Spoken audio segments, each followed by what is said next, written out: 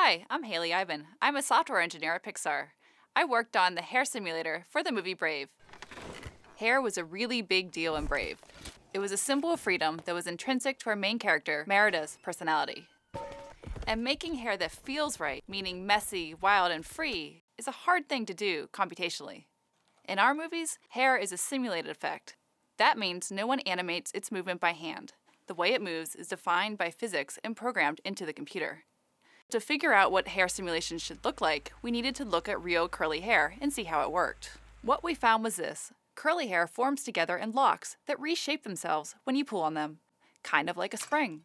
This was great news because springs can be modeled mathematically, meaning we can simulate their behavior using a computer program. From the computer's perspective, Merida's hair is just lots and lots of springs that react to forces, such as gravity, as Merida moves. The tests we ran using this approach were pretty good, but not quite natural enough. While stiffer springs held the shape of the curl, it didn't bounce like natural curls. When we made the springs looser, her curls would unwind when she moved. This was even more obvious at high, often unrealistic speeds found in animation. We realized we needed something to preserve the structure of the curl, but not impede the overall motion of the hair. Kind of like digital hairspray. Oops, sorry. We came up with the idea of connecting the springs that make up Merida's on-screen hair to invisible core springs, like this. The core springs would limit the movement of the on-screen hair when the motion was more extreme. This way we could have the best of both worlds.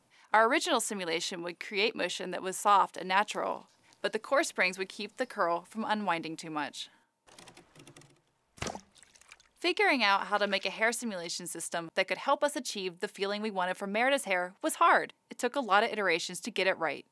But it made a big difference. Merida feels like a real girl. Messy, wild, and free.